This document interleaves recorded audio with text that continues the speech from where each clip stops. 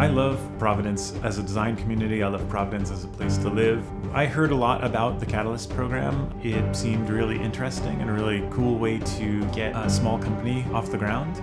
The most powerful outcome of the Design Catalyst program is that I've been able to build my team so that it's not just me working ceaselessly behind the desk. The Catalyst funds allowed me to hire somebody to help me coordinate all of the details, bringing beautiful life to these drinks. It's really cool to see how other people in those different design disciplines run their businesses, what kind of struggles that they have. And when you try to problem solve those together, there's a lot of new insights that you see just not being in the bubble that we are in technology and design. I needed help pushing my new games brand out into the world. Little did I know that there was more than just the funding. I wound up getting hooked up with a mentor, which was fantastic. Just someone to talk to during those months where I was really at the very beginning of this new plan.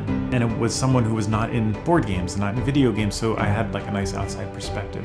I can be part of a social network and part of a professional network without simply being the bartender. And that kind of shift in identity has helped me think forward through my business and envision the next steps in the future of the business. The Design Catalyst program helped us take our Jerry the Bear product and contribute some funding to redesign it to a price point that really allowed that product in particular to reach a much larger scale of impact and say, you know what, underneath these products that we create is a design process.